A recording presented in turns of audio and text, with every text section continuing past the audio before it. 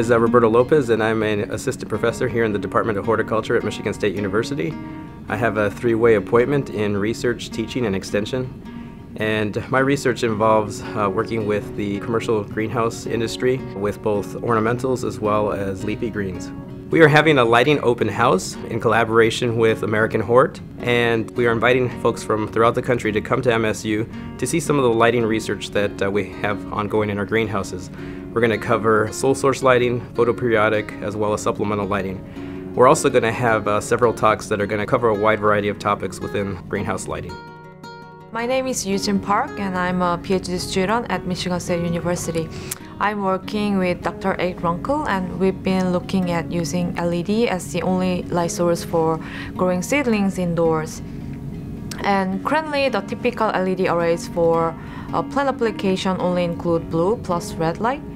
And few studies have tested the benefits of adding additional wavebands. So currently I'm focusing on investigating how inclusion of far-red light to the blue plus red light influence the ornamental seedling growth and subsequent flowering. My name is Allison Hurt, and I am a master's student working with Roberto Lopez, and I'm looking at supplemental and photoperiodic lighting in young plant production. I'm working with cuttings as well as seeds and annuals and perennials. The crops I'm focusing on in my experiments are floricultural crops, annuals, perennials, as well as seeds and unrooted cuttings, and crops that are high value and significant in the Michigan floriculture industry. My current experiment with unrooted cuttings is looking at quality as well as intensity, but my current experiment with seedlings is just looking at light intensity. For my seedling experiment, the whole reason that we were using the lower light intensity is that before I started here, Roberto had done some visits with growers, and they were propagating under the low light intensity and saying that they were seeing similar quality plugs that were finishing like a week earlier. And so we're kind of finding out that that's because, you know, the low light level, so we're seeing a stretch at the end and larger leaf area. So they're larger plants, but as far as root development and quality of the plug, it's not comparable.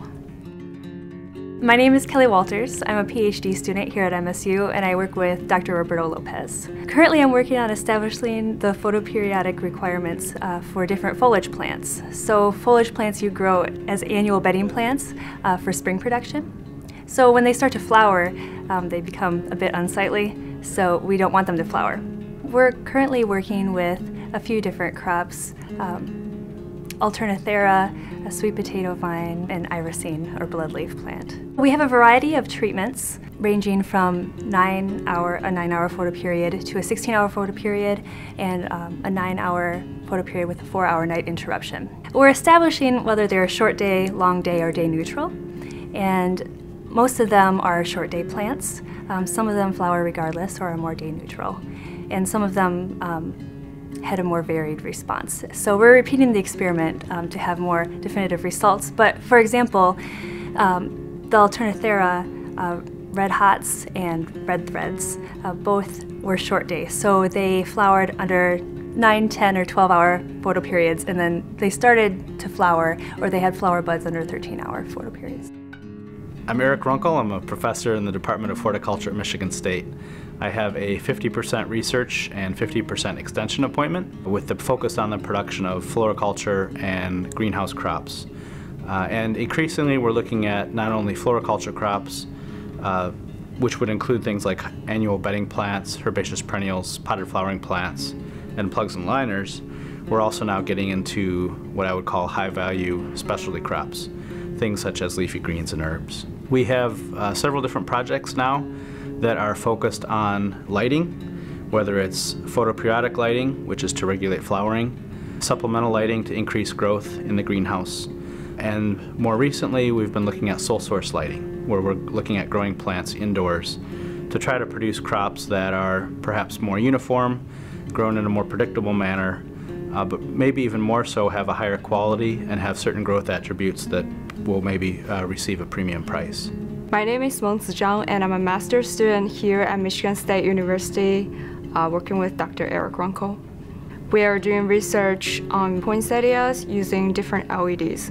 So basically, we're trying to use different combinations of light quality and different end-of-day photoperiodic lighting to manipulate the flowering and extension growth of poinsettia.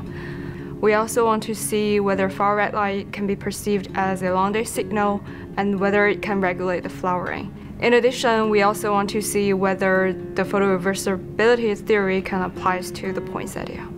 We have control group, which is 9 hours short day, followed by 2 hours red, wet, far red, 2 hours far red only, and the combination of both, which is 2 hours red, wet, far red plus 2 hours far red only.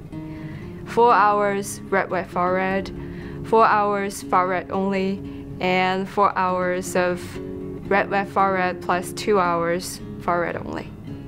The reason for doing this research is that for most of the cases, growers are trying to reduce the plant height to get a nice spark. But for poinsettias, when it grows under the 9 hours short day, sometimes it's too short to meet the marketing target. So we're trying to manipulate the extension growth and plant height, as well as controlling the flowers using different light quality of LEDs. This will help growers to produce high quality of poinsettia to meet the height specifications, as well as controlling the marketing time. My name is William or Qin Wumeng. I'm a second-year PhD student in the Department of Horticulture with Dr. Erik Runkle. And my research is about using different colors of light from LEDs to regulate flowering of ornamental crops in greenhouse production. In the floriculture industry, we basically chose the popular ornamental crops that the growers typically grow in their operations and select the ones that are responsive to the photoperiod and see how we can control flowering time using different colors of light. I've been doing research on different colors such as blue light, red and far red, and green light. For both green and blue light, we were able to observe a dose response.